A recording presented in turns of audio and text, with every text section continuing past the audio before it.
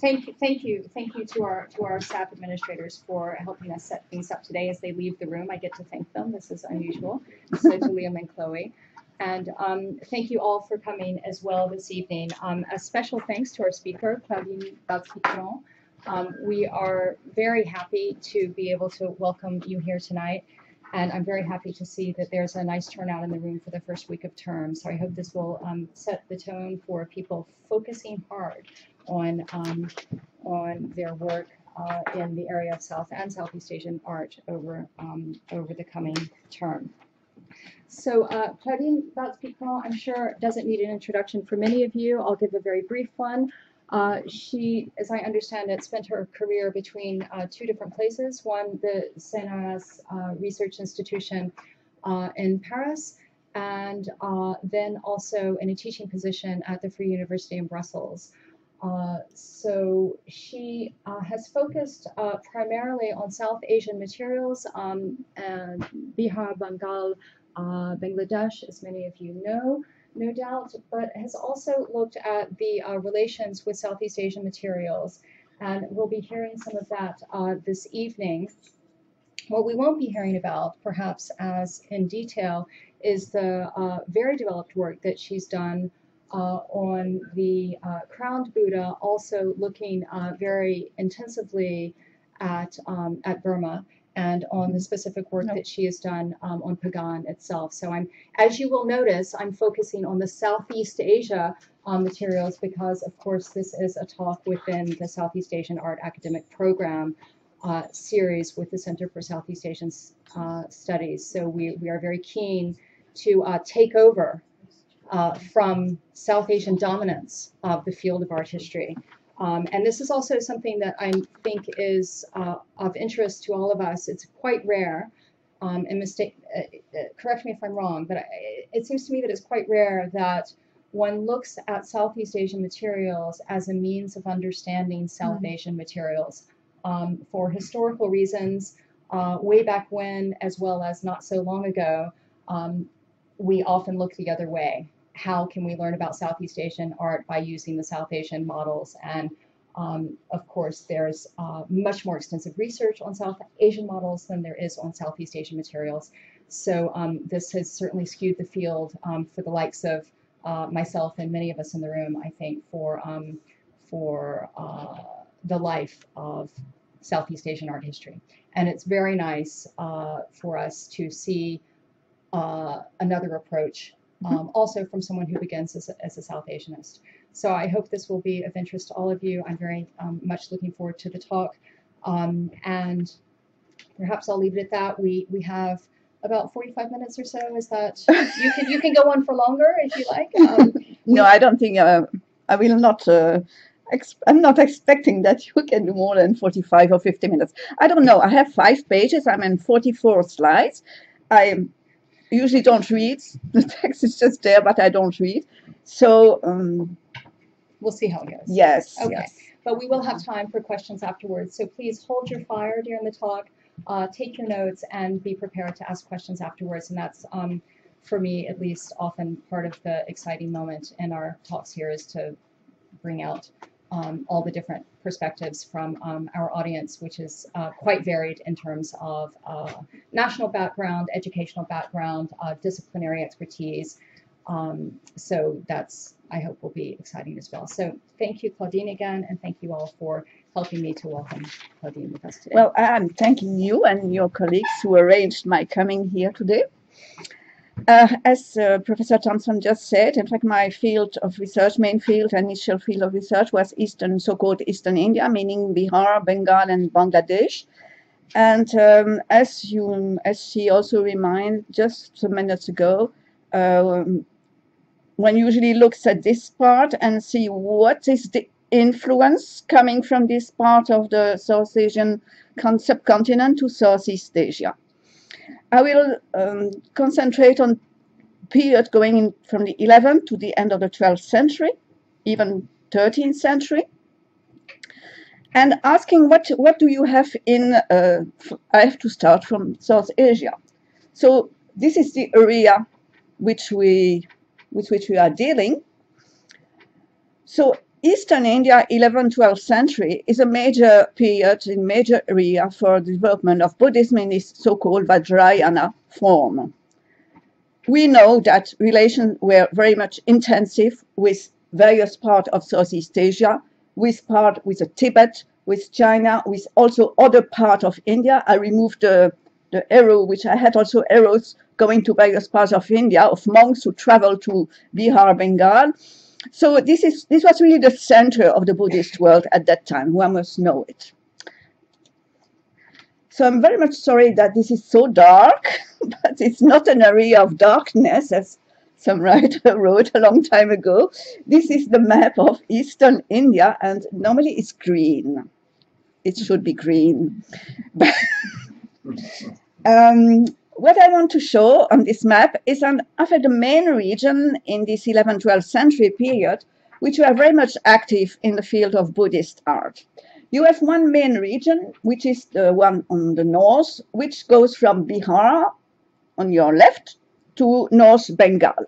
You have there various different sites, monasteries. The main site is, of course, Bodh Gaya, the place where Shakyamuni became a Buddha. You have then, at that period, major sites like Nalanda. I cannot stand, because if I stand, the camera is not more taking me, and then it's... So, may I do it? Okay, good. So you have here Bodh Gaya, there you have Nalanda. On the Ganga, you have the site of Vikramashila, another major Buddhist monasteries. Going further to the east, you have with the arrow shown Jagadala, which is a monastery built at the end of the 11th century. The two other sites are earlier sites, Parapur and Mahastangar going back to much earlier period. So this is one major area for development of this Buddhism, and the inheritance of this Buddhism went mainly to Tibet. Then you have another area, which is in South Bengal, which is the area shown here, with one major site, which is Vikramapura. Vikramapura is practically the old Dhaka.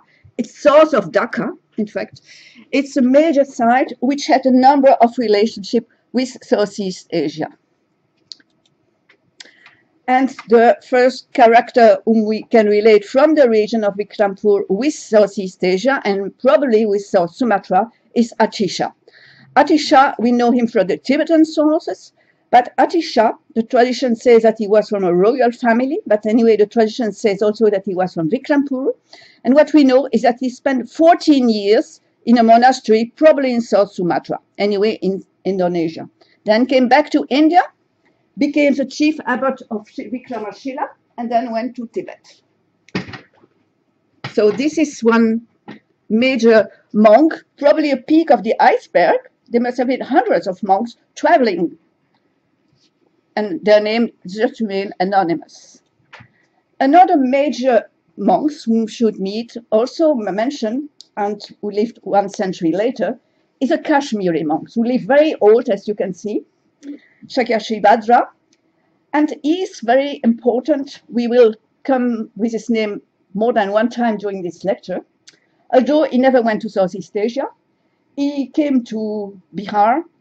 He became the chaplain of the king in a place called Jayanagara. And there is a village called Jayanagar in the city of Lakhisarai. This is where the arrow is showing. Lakhisarai is today a conglomerate of different villages, like a small town, with a main railway station. It's a site which is known since the 19th century, where many major images of Vajrayana tendency have been discovered. But unfortunately, the excavations only started some years ago, which means that for 100 years, the site has been looted. Many images have been collected in the 19th century. We will see some of them. Some are in Calcutta, some are in Patna, some are in Berlin, some are in St. Petersburg. Shakyashivadra, after becoming the chief abbot of Nalanda and Vikramashila, left with his monks to Jagadala, North Bengal, the other arrow, and from there he left for Tibet. And from there, at the end of his life, he went back to his homeland, Kashmir, where he passed away. So you have there two characters One is more going to the north, one going to the south. But I show them because they really show what were the monks, what they were doing. I mean, traveling a lot. Again, the same map, not so much green, dark, with the same region which we have seen, and with two characters at least which we will meet again during this talk, which I'm going to concentrate. One is the Mahākāla. Mahākāla is a major deity in Lakhisarai. That's why I put this image on the left part of the screen. We'll see better slides in a moment. And the other one is the Hevajra, who was a major deity in the region of Vikrampur, Mainamati. And another aspect of Hevajra, which we found in North Bengal, but this we don't see him in Southeast Asia, so I just put a picture of him, Chakra Samvara, just to show that there was an aspect of him who was worshipped. This is another point which has been also as far as South Asia, I mean, this part of the material in South Asia has been considered not really dealt with. It's just that images are described in text. You have the image, you have the text, and then they are identified. But very little attention has been paid to when was the image made and where was it made. Because that you can really see there is really a group of images showing this Bodhisattva, or there is more this aspect of the Tara, or this aspect of the Vishnu, showing that there are really regional, local tendency in representing one or the other deity. And this helps in what we are going now to see, which are the relation with Southeast Asia. The first image I want to show is an image which is now lost, which already when it was discovered probably nearly 100 years ago by the Dutch archaeologists was in a very bad condition. This is an old picture. You see, you just have a puzzle of fragments. This is Heruka, Hevajra, who was the main deity in Padang Lavas, which is a huge site in North Sumatra where you have a number of small temples. So this Heruka is seen, as he is seen in Eastern India, if I remember, no, here are just fragments of, you see, the color photos were made by Daniel Perret, and they're really what remains, what has been found today. So you see that today the state of conservation is even less than what it was 100 years ago. So he is here on the left, and of course he relates very closely to images found in South Bengal. Mainamati, Subapur, that's in the site which are not far away from Vikrampur, and the image on the right is a small painting. I mean, it's no more than 6 centimeters in 8, in fact, belongs to a manuscript which is distributed between different libraries and museums. It's dated luckily around 1100. The colophon is in Baroda, but this painting here, the folios, is in the Chester Beatty Library in Dublin. So you have here this deity, Hevajra, having a human body, trampling on a corpse, and in certain cases, like this image here, surrounded by yoginis. I mean, these are these female terrific deities. He has 8. We will come back to them again. It has been suggested by a scholar, by a colleague, that the image of Padang Lavas being so close to the image from Vikrampur was probably an import from Bengal. But an analysis of the stone shows that it's in fact a local product. He has the attribute, which are his attribute. He has the kapala, I mean the skull in the left hand. He has a katvanga, this long stick, and he has the vajra in the right hand. So some more images also showing you that destruction and disappearance of images not only found since in Padang Lavas, but also in Bengal. The image on the left is Mainamati, but the two other pictures, as you see, I made them from book. The book was published in 1909. It's a Bengali publication, in Bengali written. And these are 2 images, which are, one of them completely lost, which is the one on the right side. The one in the center is, in fact, in a Pakistanis collection. It was transported there in 1972. So there what you have, showing you what is Heruka, who is he? Well, he is at the center of a mandala. I already mentioned the 8 yoginis, these 8 female dancers. They are here also.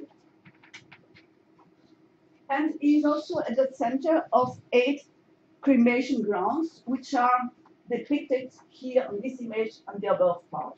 Well, it's secondary to the topic of today. I mean, you have 8 trees with different scenes, but it shows that he is really at the center of a mandala. And this reminded us, of course, of bronzes which were found in Cambodia, which dates to the end of the 12th century.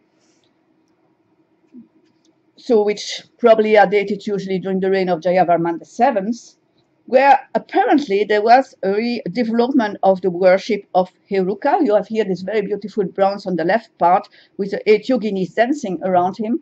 We do not have such great things in Bengal, Bihar. It doesn't mean that they could not make it, but maybe the bronze have been melted, they have disappeared, or maybe they did not have the concept of making it this way. Because the icon, I mean, it can be one deity, one character, but seen in different cultural settings, it's the way of showing him or showing her, in fact, answers also the aesthetic taste or development or attitude of the local people. This, as it has been, I mean, some papers have been written on this Hevajra in Cambodia by a colleague now here in the SOAS, Peter Sharrock, and he showed quite clearly, I think, that it really he really emerged, its worship emerged really in the reign of Jayavarman VII, and you have here 2 fragments, and the one on the left is in the Metropolitan Museum. It's a huge image. If I remember, it must be 1 meter 50 in 8, showing you that it was a huge sculpture of the deity who was there depicted, showing really its importance. So now, this is what I was saying, mentioning, I mean, aesthetics can be different, but the concept of deity is there in the back, the same. I mean, in Cambodia, you have different heads from different levels, one put above the other. You don't have that in Bengal. You have here an example where you see that he is supposed to have 4 heads, 3 are visible. He has also numerous arms. He can also have numerous arms. But in this position, he's not trampling on corpse. He's not, I would say, sometimes one say dancing. It's of course a dance position, but it's also trampling on the corpses below. He's seen, in fact, in India in a position of victory, as it's called, Alida Asana. But around him, you have also the yoginis. You see them around his feet. So, and above him, there is a 4th one.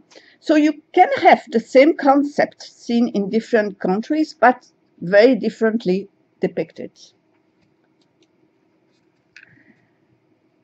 Now, another aspect of the deity, again in Bengal, North Bengal, and compared to the example in Cambodia, where you can see that there is a character who is there trampling on corpse or dancing, but in fact it is a prajna of the deity. And I do not know, maybe they made it, maybe they created this image, but I do not know if in Cambodia you have this kind of image, prajna. And that's really an Indian concept which was then transported to the north, to Tibet, more than Southeast Asia. But you see that the Naratnya, the prajna, to the female of the deity, she is depicted, in fact, in this very elegant, light and force of strength position of dance or trampling the deity. And here again, you see, he may have a number of heads, but in India, they are really put on the same level all around. And you have this number of arms all around. So now that we have seen the Hevajra-Heruka connection, there is another character who appears in Padang Lavas, and it's Mahākāla. So, right, we have the Heruka which we have seen, and in the very same temple where these fragments of Heruka were found, another image was found, which was partly gilded. The image is only known from old photos. It has completely disappeared. This is a small picture which you have on the left. It's not a good picture because it's made really from an old photograph, which is already not so good. What do you have there? Well, you have a male character with so-called hair standing on ends, which is this kind of aura, which is not a halo, it really is hair all around. You can see here, and we'll see, we compare it with Indian models, you will recognize it, a garland of skulls. He has his arms, bit awkward depiction, because probably the artist did not know really how to do it. They were not familiar with this iconography. One hand is here, should keep the kapala, and the other one, which is on the hip, should have a knife for cleaning the kapala. Now we have to go back to India to understand the iconography. The image in the center was found in Tripura district, which is India. Tripura is India today, but Tripura is in fact east from Bangladesh and east from the Vikrampur area. So in those times, it was in fact one single large cultural area. So you can see very clearly there that he has a kapala, that he has a knife at the level of his hip, the garland with the heads, and the image on the right is an image which was found in Lakhisarai and which is now in the Hermitage, which shows in fact the very same iconography. So in India you have this model, and the Padang Lava's image in fact is based on such image. Now the interesting thing is, what do these two deities do together in a small shrine? Well, Mahākāla is in fact a protector of the Hevajra mandala. So one can understand there is a relation between both of them. And, oh, this is much too red, but much too colored. This is a cloth painting from Karakocho. Karakocho is a site in Central Asia, so I'm taking you very far away, traveling a lot to Asia, where a number of cloth paintings have been discovered, which are preserved in the Hermitage also. And on this cloth painting, and they are dated from the 12th and early 13th century, you have the main deity multi-armed with his prajna, and below in the white circles is in fact Mahākāla, so protecting the deity. In fact, you have to see yourself to re-put practically what is there depicted in a 3-dimension. You have the central deity trampling, dancing with his prajna, and in front of him is Mahākāla. So you, as a human being, you are just outside the mandala, and between you and the deity, you have the Mahākāla protecting somehow the field of Hevajra. So both are together, bound together, and one can understand why in Padang Lavas you had bound together, both together. Now, Mahākāla is not unknown in Southeast in Indonesia. We have seen the one of Padang Lavas, which can be dated 11th, 12th century. Dating is very difficult for this site. There's another one, which apparently also has disappeared, which was found in Candi Jago in East Java. And you have him here. You have a number of fragments. You have him here. It's blown up from this photo. Again, photo of the Dutch Archaeological Department. And you see that it was also in a poor condition. Fragments, in fact. And you see that in his hair, you have a small niche with a depiction of a Buddha. You recognize the skull, the kapala, in the left hand, and the knife in the right hand, just like the one which we saw at Padang Lavas. You see that clearly on the slide which is on the right. So we have these two, one, Padang Lavas and Candi Jago. So there is a third one, which is the one which is very well known and which is usually named Biography, but I don't enter here into the discussion, Biography or not Biography. At that moment, at that period, and in this context, we have to see the character as Mahākāla. Whether he has become a Biographer, I mean a Schreiber aspect afterwards, it's okay. I accept it. But at that time, it's definitely an aspect of Mahākāla. He was found in Sumatra, Central Sumatra, but he was most probably produced in East Java. The image of the Chandi Jago are dated in the second half of the 13th century. We will see later on in which context the Mahākāla has been done. And most probably, the artists who made the large Pandavdako image got inspired partly from this image, because if you pay attention to the headdress, you see that there is kind of globe. I mean, the hair makes really a circle, a bubble, and you have a small niche also in the headdress of the Padang image, which shows that it's a Buddha, which shows that this is a Buddhist image and not a Shaiva image.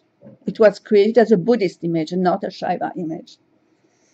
But of course, we have features which are typically Javanese, like the row of skulls here under the deity, and you have here a corpse also. So this image, in fact, the Padang Loko image, is quite properly dated. I wrote around 1350. In fact, it has an inscription dating it back to 1347. I come back to him also after a moment. I just want to finish this display of Mahākāla image in in Indonesia with this gilded dagger, which was found in Sumatra. And it has, so on the blade which was gilded, you can still see, it's seen on the detail on the right side, you have Mahākāla, and on the other side of the blade, you had in fact a female deity, which I show here just in the small vignette on the left that you see it. And if you pay attention, if you look properly, you will see that in fact it's really the same iconography. You have here the garland with the skull, you have the left hand in front of the breast with the kapala, and he had the knife in the right hand. So you had really this aspect of Mahākāla, which is really found in Sumatra, but also in Eastern Java at that period, 12th, 13th century. Now again, I compare these three main images left with, again, the image which is from Lakhisarai. You see him standing, you see him with a garland of kapala, of skulls, you see him, the skull in the left hand, the knife. I mean, this is really a very same iconographic context. Now, Mahākāla was also a major deity in other part of, well, it's between Far East and Southeast Asia. It's an intermediary region, which is Yunnan. With the Dali kingdom, it's there in the middle of the map. And I put also this map here, which shows you, in fact, that this area was, in fact, at the center of a major trade roads. You had roads going to India, to the Brahmaputra Valley, trading horses from Yunnan to Bengal till a later period. And I refer for this part of the presentation to the work which has been done in the recent years by Megan Bryson, who really specialized, if I may say, on the images, iconography of the Dali kingdom. There are not so many images of Mahākāla, but from the text which she read and translated and analyzed, it's obvious that he was there to protect the state. As she says, the texts were coming from China, but the iconography, the concept, the way of making the image got more inspired from what's happening in South Asia, in India. So you have him here with two arms, and I have to look here now, two arms. You see differences, of course. You have this Katvanga, which is here, which is kept here in another hand. But he has a kapala. You see that it's practically reversed for the iconography. He may have elements which are not found in Bengal, Bihar, like a small drum, the damaru, which is kept here in his left hand. Oops. Sorry. Oh, sorry. Let me go back. So this is what I show, and then next one. Next one is terrible because well, it's a Mahākāla. You know, Mahākāla is a great black. Don't forget it. Yeah, it's true. That's the meaning of the name.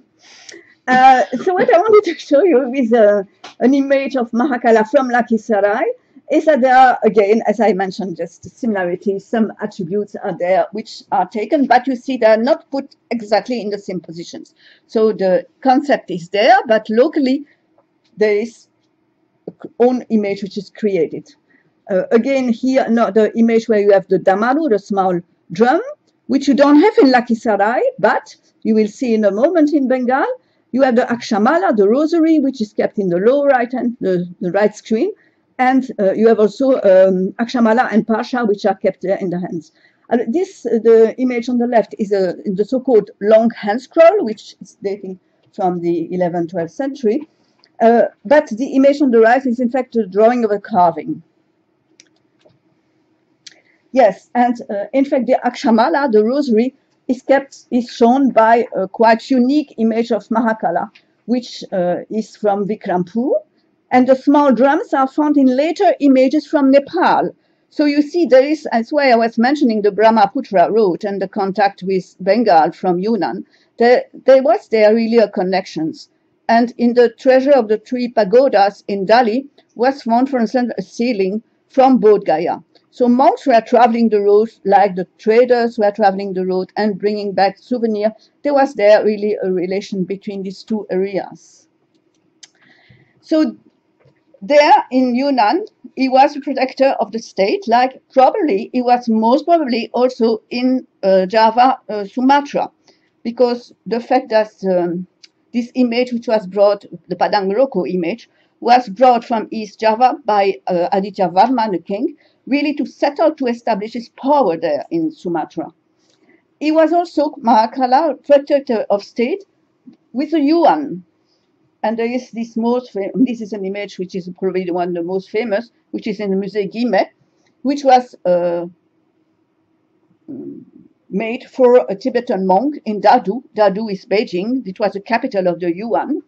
And this shows a very special aspect of Mahākāla, the protector of the, not the tent, but the protector of in fact, the space which, the disc of Vajra, which protects the mandala. So this is an iconography, again, which we only find in this part of Tibet and Yuan iconography. But I just mentioned it to show you that Mahākāla appears there also as a protector of state. And we know that his images were made in order to protect the state, but also in order to somehow give energy to the armies fighting against the Southern Song. And temples were distributed all around the country. So he was really in the Yuan Empire in China, really a major also state deity, as he was in Yunnan. So showing you that he's a major deity, I mean, from Lakhisarai again, an image on the left screen where he's seated, and this iconography was transported through Tibet to Central Asia. At the period where the Yuan were ruling, in fact. The Mogao cave 465 is a tantric cave, which is sometimes called Tibetan cave, but which belongs really to the late 12th, early 13th century, so to the same period and the image which we just saw. So this shows you that he is really a major deity also outside India. I mean, in really a belt starting from Central Asia, where the Yuan were, to Dadu, then coming to Yunnan, and going, in fact, and also in Indonesia. And we can ask whether, in fact, the development which took place in Indonesia, in East Java, and then for Sumatra, in fact, they are not related. It's very contemporary, practically, with what happens on the continent, that it's really, but you don't have it in India. So showing that there's probably connections. Now, I come to the third one, with, of course, a major deity for all Buddhists all over Asia, which is Avalokiteśvara. So Avalokiteśvara, the set of images which you have on the screen, was erected in the second half of the 13th century in Chantijago. And I suspect that the Mahākāla, which we have seen, was there also as a protector of this set of images, which were, in fact, produced by Krita Nagara in the memory of his father. This is a set of sculptures with, in the center, an aspect of the Bodhisattva known as Amoghapasha. He is here 8-armed, is quite damaged, as you see. The complete sadhana describes, in fact, and is known, but in Tibetan version only, described of the Bodhisattva with 8-armed and surrounded by 4 attendants. From left to right for us, you have the Tara, the green Tara. Then you have the young man Sudana Kumara, who is in search of learning and wisdom. Then at the proper left of the Bodhisattva, you have Hayagriva, the terrific deity who is always at this side, and the Brikuti, who is somehow an ascetic female aspect. Now, what is this sadhana? Well, this sadhana was, in fact, one monk had a vision of this group. And this monk, in fact, is a Kashmiri Shakashi Badra, whom we have seen earlier at the talk. And we are told that he was ill, and he was in the Bodhi Mandir in Bodh Gaya when he had this vision of Avalokiteśvara. And of course, he was cured. So he wrote this sadhana. And this sadhana is here. The interesting is Amoghapasha is a bodhisattva who is known in India. I mean, we have depiction of Amoghapasha, but not with 8-armed, with 6-armed only. And here is this is really we don't have 8-armed Amoghapasha with the 4 attendants in North Bengal, in Bengal, Bihar, but we have here this huge group in Chandijago. And in fact, this when one knows the history, one understands how it's possible. The point is that the monks had to leave at a certain moment South Asia. They had to leave Bihar, Bengal, and some Tibetan source says that they went all to Jagadala, really leaving Bihar behind them. They all went to this monastery in North Bengal, and then they separated in 2 groups. And one went to Tibet, and one went to Southeast Asia.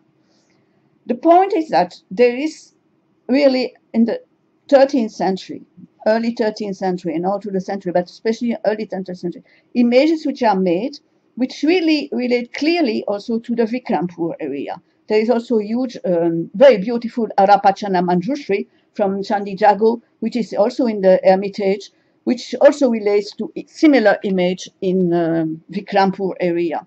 You have also similarities in Hindu iconography, Vishnu on Garuda, for instance. I mean, showing really there is a connection between East Java and Vikrampur. And for that, I just refer you to a paper by Pauline Lunsin-Skurler, who wrote on this topic some years ago in 2 papers in Natibus Asie. Now, the very same King Kritanagala, who had this group of images made in honor of the memory of his father, had the image made, which is on the left screen, which is a kind of summary of these 5 images. They are all put together. All the back is covered with inscriptions.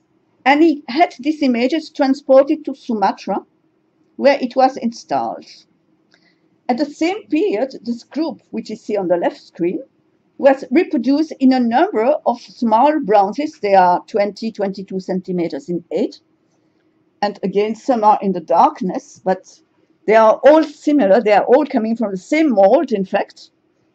And those which you see are the 2 which are in Holland. One is in Leiden, the other one is in Tropen Museum in Amsterdam. And in the darkness down, you have one in Berlin and one in the Metropolitan Museum. But they are all the same images. There is also a 5th one, which I could not trace a picture, which is somewhere in a private collection. So what do we see here? We see first that a set of images is put in one single stela, transported to central Sumatra, where it settles somehow through the royal power. And at the same time, this very image is reproduced a number of times. And it's maybe possible that there were much more which were made.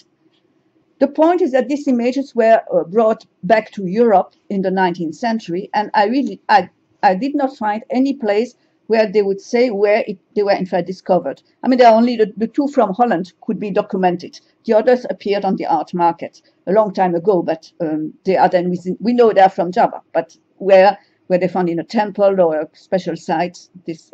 So I suspect that these small images, which are also made under the reign of Kritanagara, it's really one set of images, in fact, were made for somehow redistributing this power of the main image. So we have this image on the left screen, which we just saw now, brought by Kritanagara in central Sumatra. And some 80 years later, Aditya Varman had this image of Mahākāla brought to Sumatra, and he rededicated the Avalokiteśvara. So he bound together two images. So we have a situation, as we will see after a moment, which is also seen in another country of Southeast Asia, Far East, I mean continental Southeast Asia, let's say. So when I think that Avalokiteśvara is the deity of the center, he is peaceful, he settles the power, he is the one also rescuing the souls, and Mahākāla is more the one who really protects the space. And there we go to the continent, to the Delhi kingdom again. From a very earlier period, state deity has been an aspect of Avalokiteśvara. I mean, there is a tale about it, saying that a monk came from India and the image emerged out of him, and it was a bodhisattva. An image of the bodhisattva was made and installed in the mountain. And this, the left and white, the left image in black and white, in fact, is a detail from a scroll which was dated from the 10th century. The one on the right is from the 11th century. So you have this central image of, oops, sorry.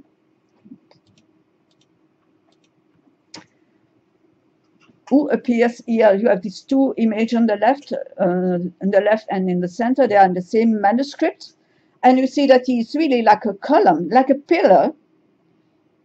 He shows with the right hand the Vitarka Mudra, so the argumentation, as if he would be teaching, so to say. And a feature which is really not Indian at all, Indian would not make it, is the left hand showing the Varada Mudra. The left hand is to the, so he has these two gesture. But the interesting thing is that not only is the state deity at the center of the worship, is that his images were also reproduced in a very large number of examples. And the one which is, for instance, in the lower right corner is just here around the corner, if I may say, in the British Museum. You have, you have here a phenomenon which is practically identical to what you have seen in Sumatra, in Java, with a multiplication of the image of one of the central deity. So in the Delhi kingdom, this is what the situation which you have, which is similar to the situation which you have in Indonesia. You have Avalokiteśvara and you have Mahākāla.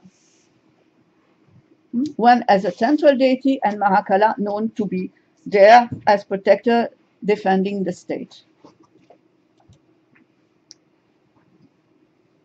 So just to remind you, and here he's very, very beautifully, it's not dark. It's from Mahākāla from Lakhisarai. It's got back its colors, it's light at least. With the three examples, you have the large one from Badam Loko on the right side, the one from the Delhi kingdom, and one in Lakhisarai. So the iconographies are in fact, it's the same character, the iconographies are the same. The main features, as you see, is a Kapala, the skull and the knife, they are really there. Also its way of being depicted with ferocious features, with a big belly, with a garland of skulls. So is really the... So now, having looked at that and knowing the material in India, I must say I was always puzzled by the fact that these images in India, there are some more orphans. They are found there in monasteries. We identify them through text. We can study their development through style and iconography, both go together. But as I must have said, I always wonder about how were they really seen at that time. I mean, they were worshipped, but they had to fulfill some function in the monastery, but also in the society.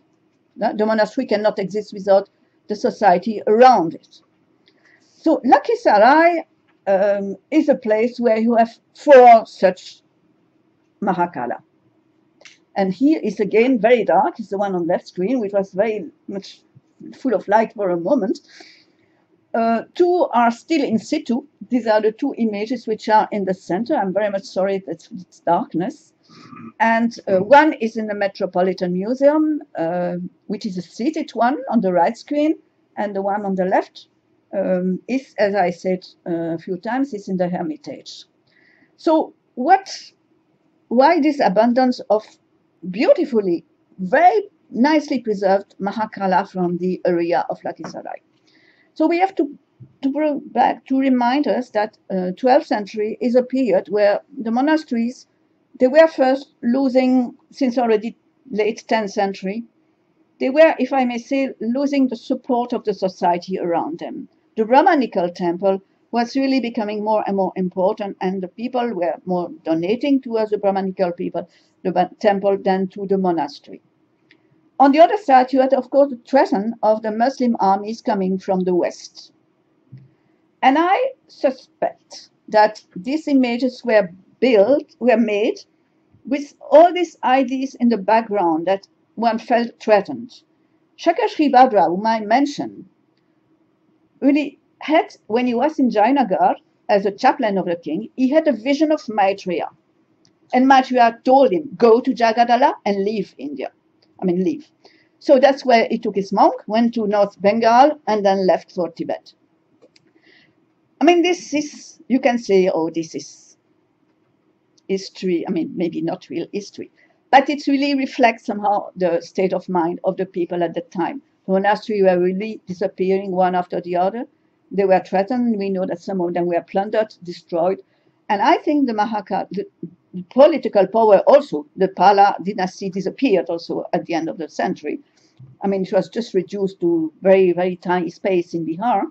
So this atmosphere created this, there was an atmosphere of fear and of being threatened. And Mahākāla, of course, was the one protecting by excellence.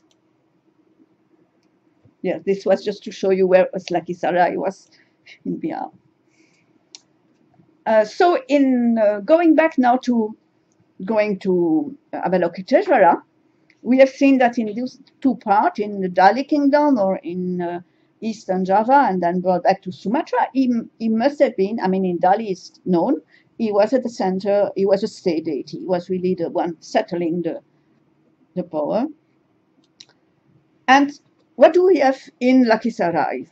I wonder, because images of Avalokiteśvara are very, very numerous in South Asia, very, very numerous in Eastern India, under a number of aspects.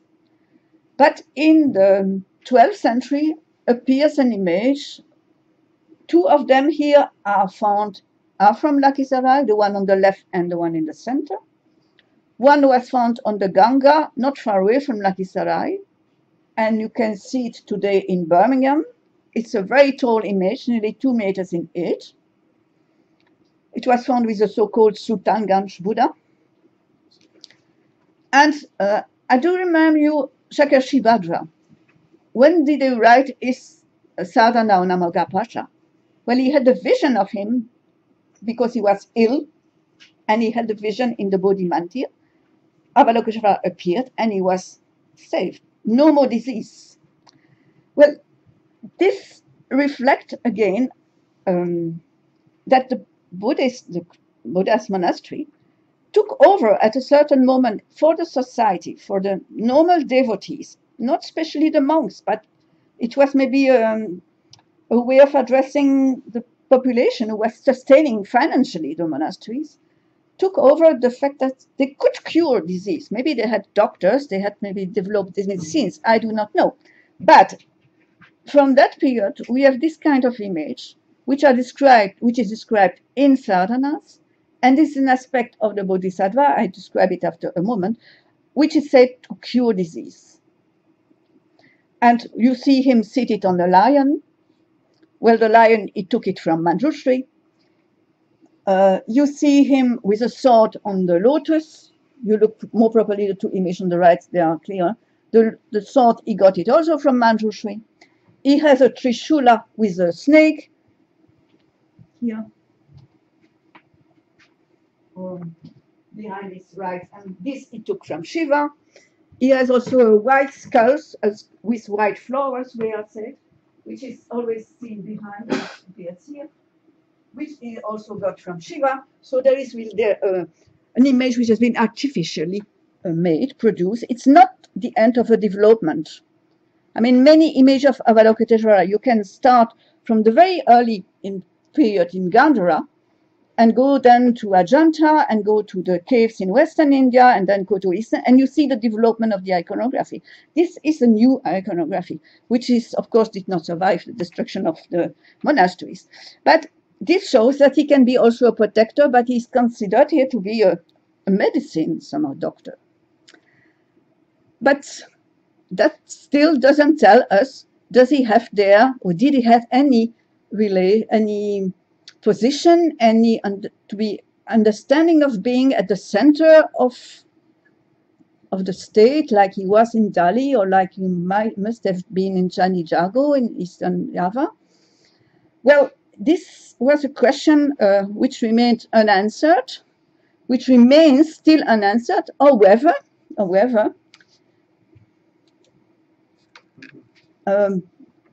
and this, before I go to this question of what he could have been, in fact, I want to show you again these two images which are from Lakhisarai. They were found, in fact, in the 19th century by Waddell, Austin Waddell. They were found together in a well. They are in perfect condition. There is not a scratch. Usually you have the nose which is broken. They are in perfect conditions. I mean, they were not just thrown in a well when the monk left. No, they were very properly, very carefully disposed in a well, hidden till the late 19th century, where they were excavated, thrown or found, and they were brought by Waddell here in London. They were offered to museums in London who refused them, and then they were sold to Berlin, always together. They were in Berlin in 1945, and they left also together in Berlin for Russia, Soviet Union. So they are still together. So 1,000 years, these two images are together. So for me, you can say it's an interpretation which I'm making, of course, but we all interpret material. The fact that they were found together in a well, really hidden, protected, it's as if Mahākāla is in fact the protector of Avalokiteśvara. In which case we could say that the relation is like you have in the Dali kingdom. When one protects the other, both are there related to the state, to the center of the power. Oh, this, I hope that the next one will be better. Oh no, this is a tragedy. This is a tragedy because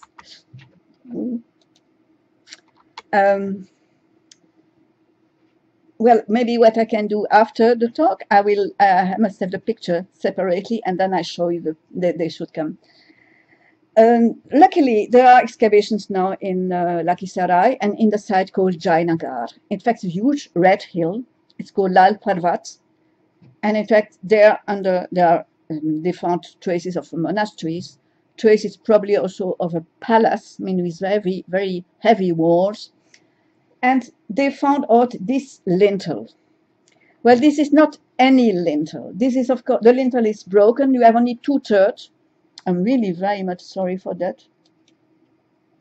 I will finish it, and then I show you the slides to understand better. What we see here is, in fact, Avalokiteśvara in the middle. You have a lintel with 3 niches. One is lost.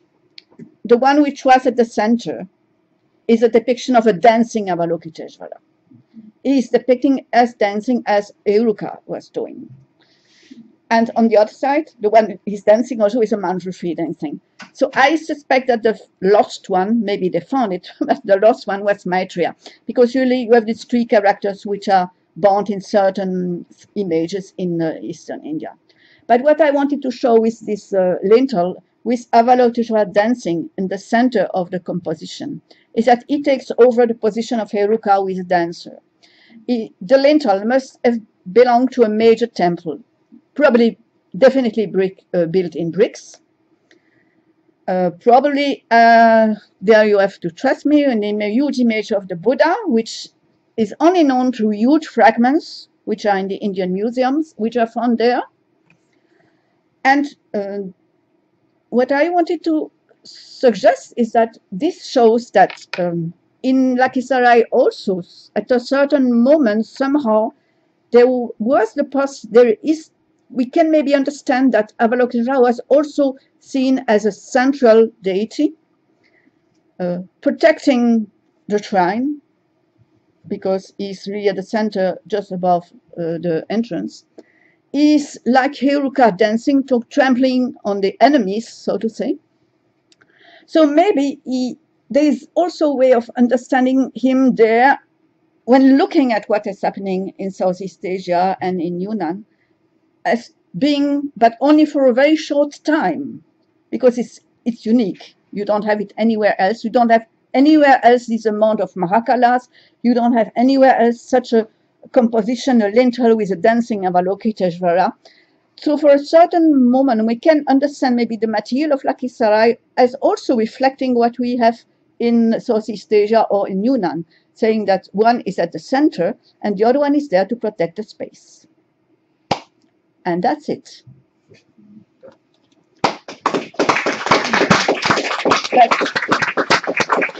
Thank you immensely for a fascinating, really journey. Okay, thank you. Following the journey of all of these images. And I should add that, I mean, my opening, that the relationship between South and Southeast Asia is, is your concern. It's really nice to see that Southeast Asia becomes also Yunnan, that you're really looking quite broadly, and more broadly than often one does. And that's really useful, I think, to get that embedded in the discussions as well. So thank you very much for that.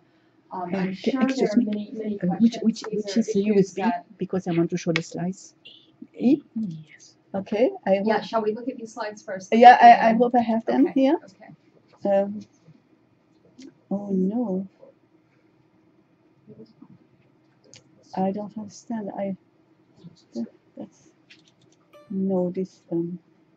It's on another stick. Sorry. Okay.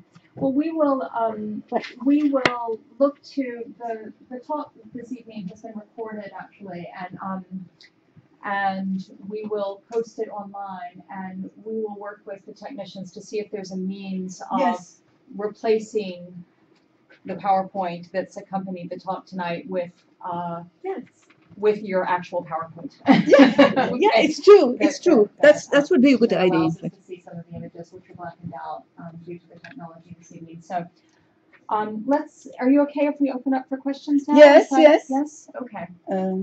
All right. So the floor is yours. Don't be shy. Can I remove it like that? I have a question, Claudine. There's something that you said you would not especially want to go into, but because I'm here, and having done a PhD on Java, the whole concept of Biography and Mahākāla. Would you like to discuss them briefly? Excuse me?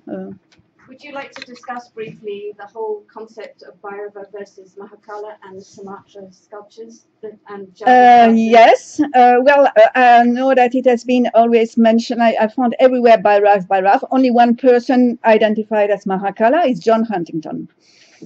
And I see the image in the context where it was produced. It's really a Buddha in the headdress. That afterwards it becomes a Bhairav. I have the same problem in India. I mean, the Mahākālas in India, I mean, you can differentiate them quite. I mean, you have a number of Bhairava, not Bhairav, but Bhairava in India, which are very similar to the Mahākālas in Bengal, Bihar. But there is a difference which allows you to identify the one from the other. Bhairava has a sword, like Mahākāla, but he has also the shield. That's, in fact, a pair of elements which belongs together in the Indian iconography. Durga has both the fighting deities. If you have a sword, you need also a shield to protect. This is what Bhairava, the Shiva, is. Not Mahākāla. The Mahākālas from Lakhisarai or from the Buddhist, in the Buddhist context, they have only the sword. They don't need a shield. They don't need to protect themselves, in fact. And so what I want to say is that also in the Indian context, some colleagues put with a question mark because one don't know. But one has to look at really the iconography. And for this Mahākāla Bhairav, in the context when he was produced, it's a Mahākāla, relating also to the other one from Chadijago and to the one from Padang Lavas. That afterwards he became a Bhairav. Or I don't know when locally he might have been seen as a Bhairava. This I'm not familiar with the way the Indonesian changed from one to the other. This. Yeah. Okay. Why? No, I can't. There is no answer. Only that if you really look, you put yourself in this setting of the period of the Chandijago. What has survived there.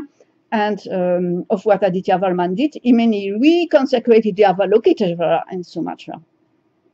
So that's, and then you have this small look, the Buddha in the headdress. It's a problem, but there's also two deities at the entrance to Chandi Singasari. One is Nanzhao and one is Mahākāla, supposedly, which gives me a huge problem because he has none of this iconography at all, except a big club, nothing else. Yes, but then you have probably the Mahākāla as in a Shaiva context, or yes, in a Shaiva context. Yeah. Yes, but the iconography. Well, the point is Mahākāla. The term Mahākāla itself, it's Yixing, the Chinese pilgrim, who when coming in 7th century in India, says that there is a dark deity, hence its name, who sits at the door of the kitchen, or the place where the monks were eating, or the shrine, protecting it. And he says that it's always covered by oil for the worship, and then it has become black because of that. He calls it Mahākāla. The point is that this Indian origin, at the beginning, it's called Mahākāla by Yixing. That is no Mahākāla. It's if he is a protector of the kitchen, of the food, of richness, is Jambala in the context of Buddhism.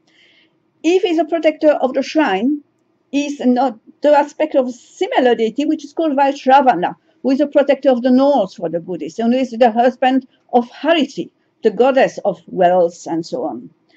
So you have in the Gupta, late Kushan, Gupta and period, you have a deity who is there as a protector of a shrine or a kitchen or in a monastery, and who will make a pair with Hariti, who has two functions.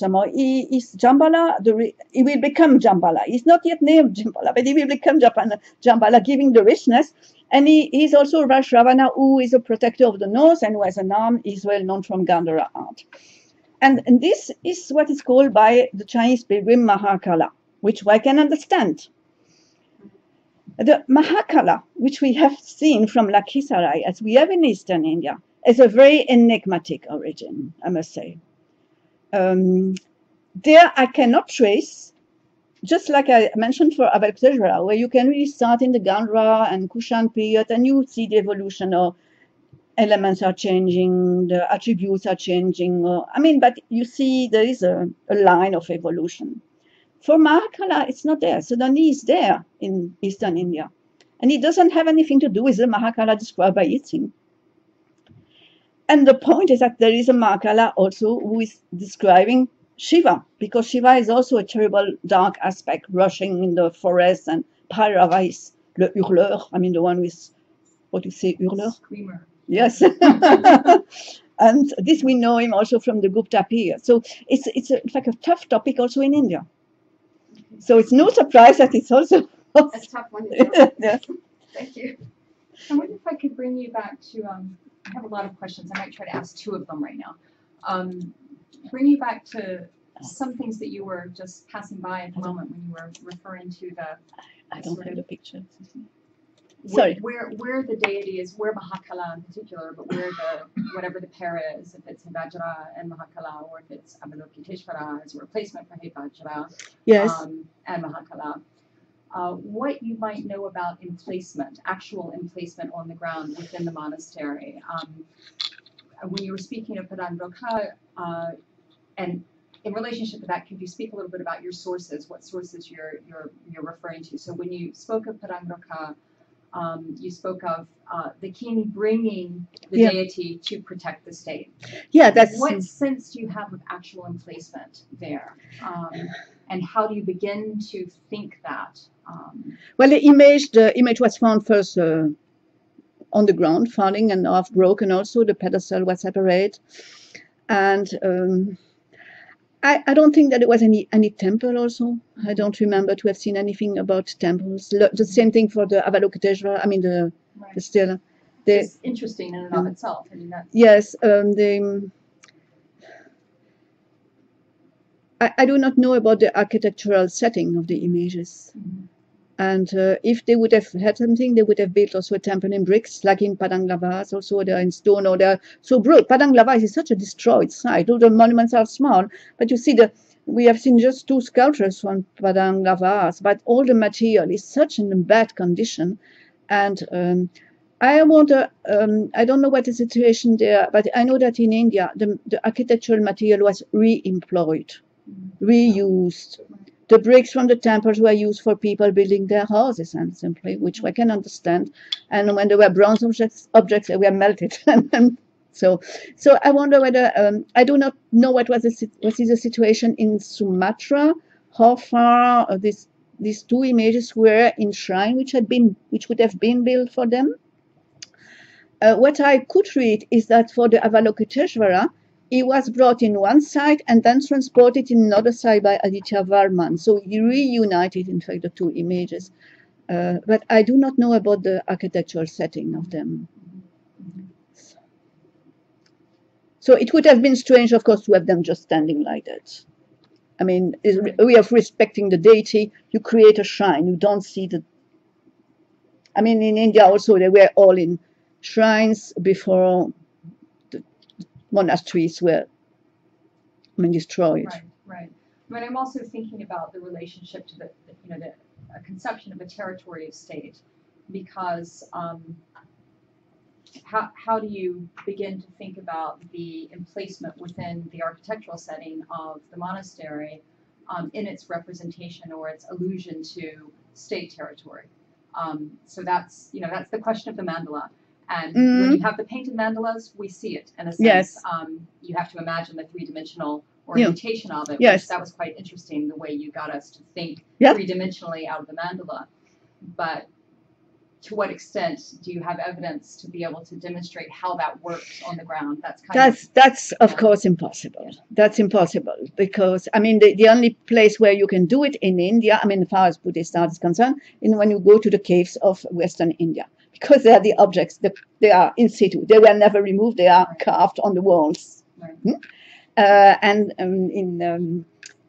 Look, I mean, this Avalokiteśvara and the Mahākāla from Lakhisarai, they were found in a well, meaning that they were already not put anymore in their original position. They were saved this way. And but that's interesting still because they're paired, as you say. They are paired. Since 1,000 years, they never leave each other. Excuse me, I haven't read the picture on my notebook. Should I show I'll ask one more question. It's really in the place of students who I'm sure are preparing their questions. So while we wait for that, because I think it's a point that a lot of people here will be interested in. And it's the question of the local taste. Yes. As you called it. So I'm wondering what ways we might have of thinking that question, in a sense, beyond local taste. That is, stylistics can be fairly easy to interpret in terms of local taste, aesthetics. Yes. But iconographic transformation can be something different. So if you're looking at a question of, a source or of one particular regional development as depicting 8 arms of a given deity. Yes. And in another region, be it in South Asia or Southeast Asia, you see the same divinity with the same attributes, but with 6 arms. that's a different question. That's not necessarily a question of taste. No. Possibly, but how might you think about that otherwise? Are we looking at dissociation from textual source? Are we looking at new textual sources? How do you begin to approach that question? Well, I would say I'm very suspicious. I'm very careful in handling text. Yeah. I think that very often, when concerned, always this Eastern India part, the text follow the image. Shakarshi Badra had this vision, and he described the Amogha Pasha with 8 arms. But Amogha Pasha, with his 4 attendant figures, he could see them already in images everywhere. Only the Bodhisattva did not have 8 arms; he had 6 arms, because it was already existing. And Amogha Pasha, as a protector, was already existing in the region. His position is to rescue the souls of the preta, the souls of the dead people, and particularly in the region of Bodh Gaya, because, and this is where we have to put the things in context, and it's complicated in India, but it's complicated everywhere, because Bodh Gaya is in fact source of Gaya, the city of Gaya, and Gaya is a place where the Shraddha rituals are taking place, still today, where you go to have ritual paid for the rescue of the soul, saving of the soul of your ancestors. There was there, I would say, a financial market. We have to see it like that also. Gaya was already in the 8th, 9th, 10th century a place where people were coming for pilgrimage, for the paying respect to the soul of their forefathers. Facing that, the Buddhists developed a Amogha Pasha image, which is, this image is mainly found in the region of Bodh Gaya, Kurkia. Kurkia is a site which is not far away from Gaya, but he has only 6 arms. He has 6 arms, but this function is to rescue the people and to rescue the dead souls. And he's named Amogha Pasha in the text also, and he has also the Pasha and so on. So in fact, and they are early image, 9th century. But meaning early image also doesn't mean that they were no more worshipped. They were there. They were there in the monasteries. They were there in the temples. So when he had this vision, somehow he had a vision of something which he had seen already, but he put it with 8 arms, which is very interesting because an image with 8 arms made, for me, more sense than an image with 6 arms, because with 8 arms, you really ruled on the 8 directions of space. With 6 arms, you can say you have 4 directions and the zenith and the nadir, but it's not like the 8 arms. So he made a most perfect. So it's why I say the text can come after the image, but it's a transformation, because here the Chandijago, it's clear that they knew about this vision of the sadhana which he wrote, and they created it. It's very complex set of. But that's an interesting example. I always consider there is a visual iconography and I would say literary iconography. They run parallel. They don't, and very often the images, I think really in this case, for instance, it's clear, but just he produced a better one through his visualization than the one which was existing. I have a question. Yes. During the Delhi Kingdom, as you talk about the ritual for Mahākāla in the Delhi Kingdom, the image from Southeast Asia and the text from China. Right? Yeah, the image from South Asia, from India, Bihar, Bengal, Nepal, there were connections. This road, the west-east road, this is what Megan Bryson found. I don't know Chinese, I must say. So I rely on what she has written, and quite brilliantly as she has written on it. She found out that the texts of ritual veneration of the Mahākāla were really coming from China. They are Chinese texts. But they do not integrate, they do not have the Mahākāla as you have it in the Mogao cave, or the one with he has a club on the hands, which is the lord of the so-called tent, of the pavilion, who is the main Mahākāla of the Yuan court. This they don't have. They have texts coming from this part of the continent, but they look for the inspiration for the image to the west. This is the point. And I think it's because they, since I mentioned that shortly, that there was at least one seal from Bodh Gaya has been found in the treasure of the three pagodas. And I mean, there was a route, I mean, and there was a trade route which was very important between Eastern India and the Yunnan. So I do guess that the monks were probably, they were aware of what was taking place in Eastern India. But as I try to show, the image in Dali Kingdom is really a unique image. So it's really a Dali image, but it has element coming from the west, if I can say. You see? And it has element like the damaru, the small drum, which you find at a later period in Nepal. So it makes you again on the same road. See, that was. Dr. Picron, thanks so much for your lecture. I'm originally from Calcutta, but oh yeah. For the last 3 years, I was working with the Indian National Trust for Art and Cultural Heritage in Tamil Nadu. And one of the things which I found very fascinating was to discover early Buddhist presence in the Tamil Nadu. Yes. And so why you trace the travel of monks from Kashmir to Bengal and in Southeast Asia, but like the Pallavas especially, they are also in contact with so many Southeast Asian definitely. Earlier. So while you're talking about this effect of Vajrayana and spreading here, I'm thinking how much is this earlier contact of Buddhists and other people between the Southeast Asian region affecting the travel of monks as you have traced from Kashmir? Do these contacts from South India completely die away? Yes, well, the Bodhisattva, for instance, from the Dali Kingdom, this so-called Ajaya, Avalokiteśvara, Standing Street, and so on, as a matter of fact, the image has been brought at a certain moment by an Indian monk. It's part of a history of this image. Stylistically, the origin of this first image, which is of course no more there, has been discussed as being from Southeast Asia, but there is definitely an element from the Pallava, which is this circular, you know, Pallava and it remains the Chola period. They have this series of cloths, garments, forming large round circles in front of their, I mean, hanging from the girdle. This is what you have at this Avalokiteśvara, showing that very far away in the background of this image, there was some element from South India. There are elements from objects from South India, which are found also in Sumatra. One image of Avalokiteśvara, if I remember, a seated one.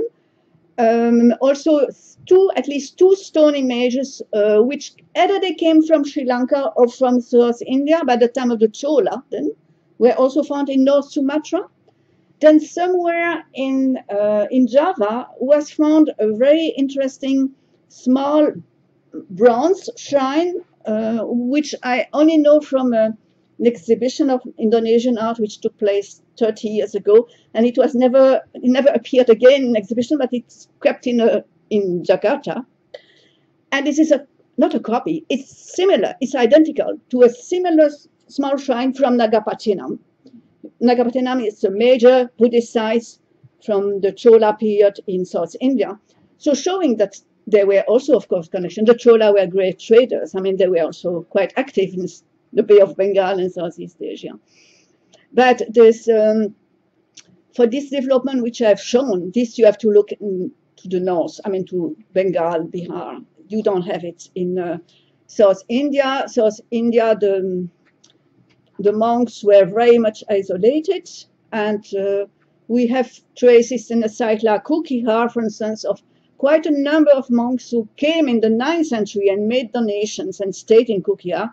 They came from Kerala, they came from Chola Mandala, so from the south. So there was there, of course, but this is the amazing things. Kanchipuram was a major Buddhist site, and there is nothing left Buddhist in Kanchipuram, because the Chola came and eradicated it. Yes. So that's. If you tell someone in Kanchipuram there's something Buddhist there, they'll go crazy because all you see is Shiva and Vishnu. Yes. So I will try to.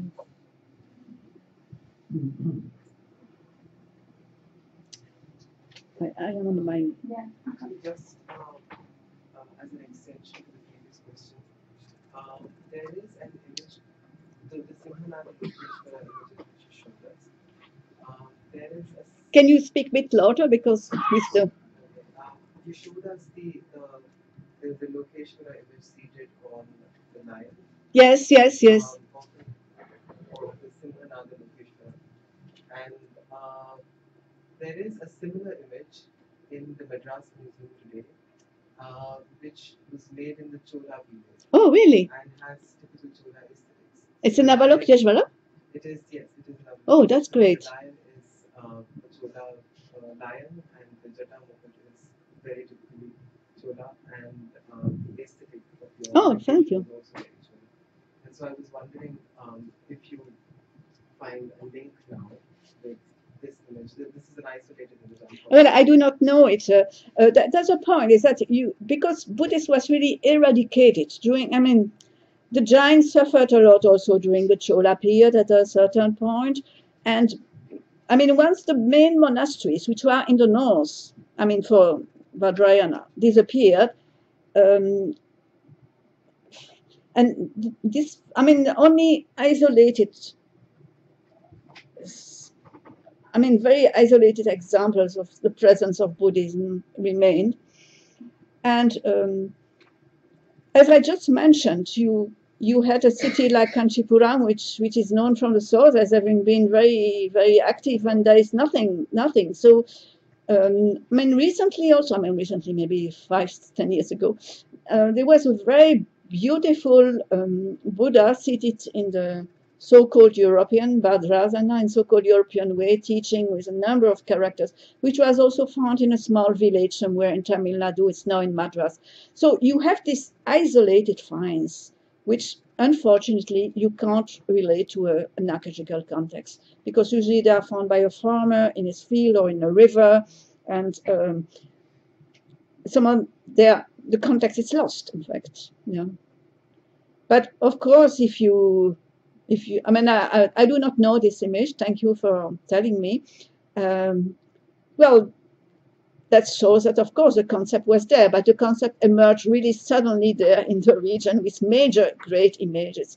So, but thank you for telling me. I was thinking sort of the movement of these iconographies and sort of also the variations of the iconographies that are not necessarily based on sort of a standard textual source like the Southerners. How does that take place? Because if we sort of think about text and sort of the visual sources running both parallel and interrelating, how does sort of the movement work? How do the sources, how do they rest with each other? How does that movement of sources work? That makes sense. I do not understand very well your question. Okay. Well, I'm just thinking about the traveling of the iconography and the movement from, for example, Eastern India to okay, yes. Southeast Asia. You mean how was it transferred? How the image were transferred from one place to the other? Transfer of images. No, not just. Not just sort of the text. No, not only the text. I suspect that they had sketchbooks. This is well known for Nepal. There were sketchbooks, which the artists were using. Were kind of repertoire, showing you, we see, how should it be made, and with detailed sketches, you have this attribute, which are depicted. And because the point is that if you only say, I mean, luckily, people don't say anymore only that sadhanas are the sources of the images. I imagine a monk coming from India or anywhere, and he goes somewhere else. And he wants to produce an image, a cast image or a stone image of one special aspect of Manjushri, or doesn't matter who. And he knows a sadhana because he knows how to visualize it. He knows the sadhana is in fact a tool for visualization and for identifying oneself to the deity at the end, but not for producing an image. So anyway, he knows the sadhana. He knows this is like, and he said to the artist, this is what I want, and I describe it to you. And the artist he has never seen a Katvanga. He has never seen a knife for cleaning a skulls. How would it made it? Unless he gets an image for doing it. So I suspect that both things are working together. They were also sketchbooks, helping to construct the image. Can I ask you a question, Isabella? Just a clarification. When you said movement, are you talking about the gestures of the physical gestures of the imagery, or are you talking about the traveling of the images? Sorry, okay. But I don't have them here. She understood correctly. I misunderstood. Thank you. It's all right. Claudine, Yes. Wouldn't small bronze pieces be quite widely traveling with monks, etc.? Yes, yes. It's not beyond belief that you would scale up a 3-inch bronze into a 3-foot stone. That would certainly support any sketches and texts that you Yes, might yes. But yeah, it might be. But I think a sketch speaks much more than a small image. I mean, than a already produced small image, where you would have the Kapala, the knife, and other attributes. Well, it might be, but I mean, since we know there were sketchbooks which were used in Nepal, that's of course sketchbooks were some more perpetual books used, and then they were just thrown away. That's why nothing survived. It might be, but I don't want to speculate too much. A bronze will survive a sea crossing more readily than a paper sketchbook or a palm leaf sketchbook. But they transport that on their back, or the monks? I mean, they would. Surviving wise, not. Oh, the surviving one. Well, of course, if there is a shipwreck, the manuscripts just is thrown into the water. We wade ashore with our 3-inch bronze. Yes.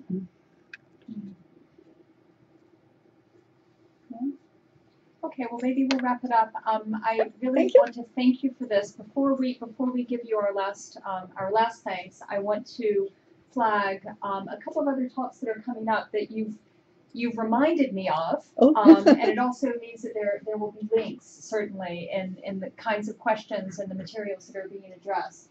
The first one that comes to mind is, I believe it's our next talk in the series by Mahākāla, who has worked on some of the materials that that Claudine was working on this evening, and I think it will certainly offer some interesting further discussions on these materials. And then the next talk is perhaps more tangentially related, but it's by Sion Supiret on the 6th of March. And while the topic that Supiret will be working on is most specifically related to this question of language and image, not just text, but text also, but language and image. He also has been working on questions of relations between Indian Shraddha and let's call it Cambodian Shraddha. Not quite sure if that's what we should call it, but maybe we should. And so some of the questions of relation between imagery and funerary ritual that you touched on very, very briefly there in your discussions of Buddhaya. So please do keep those talks in mind, but also the other talks in our series, which are advertised on the Center for Southeast Asian Studies website. And that's all I have to say. And thank you very, very much for a fascinating meeting.